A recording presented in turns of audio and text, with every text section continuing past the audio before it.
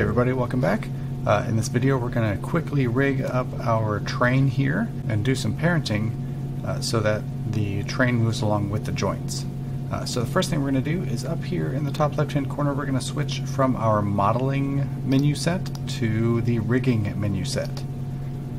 And we're going to go to skeleton and we're going to create joints. And now the easiest way for us to do this is in the top view, so I'm going to switch over really quick to my top view. Let's zoom out some. And then wireframe is also best for this. So press 4 on your keyboard to get to wireframe mode. And then, holding X, we're going to snap to the grid, and I'm going to place a joint right there in the middle at our origin.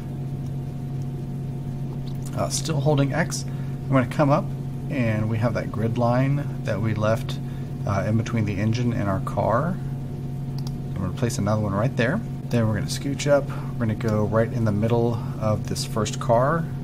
We're placing 5 joints here, so that's 1, 2, 3. And then in the middle between here again, always holding X, snap to that grid. And then last one here in the middle of the last car. And then you can press Enter or Return to finish that up. And in the outliner here you can see where we made all these joints.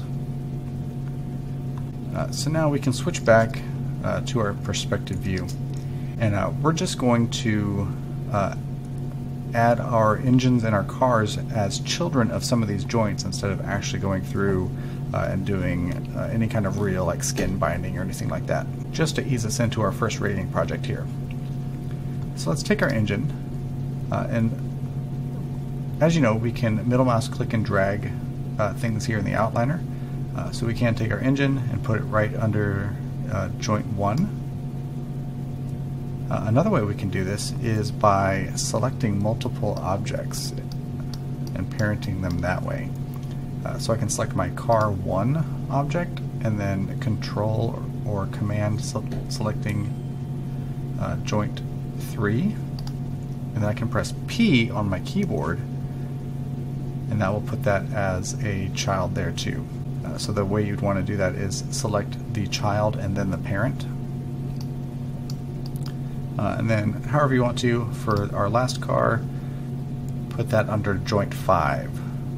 So I'll do the keyboard shortcut again. So I'm going to select my car, select the joint, and then press P.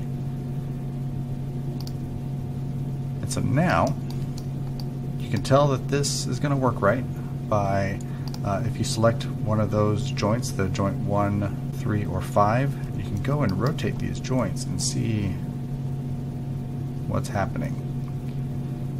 So joint 1 is the top level joint of this hierarchy, and so that moves everything, including, you see the train rotates. And if I go and select joint 3, just those last 2 cars are going to go, and then finally joint 5 will rotate that last car.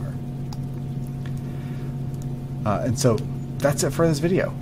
In the next video we're going to create a path for the train to follow, and then we're going to add that train onto that path and have it go around. So join us next time.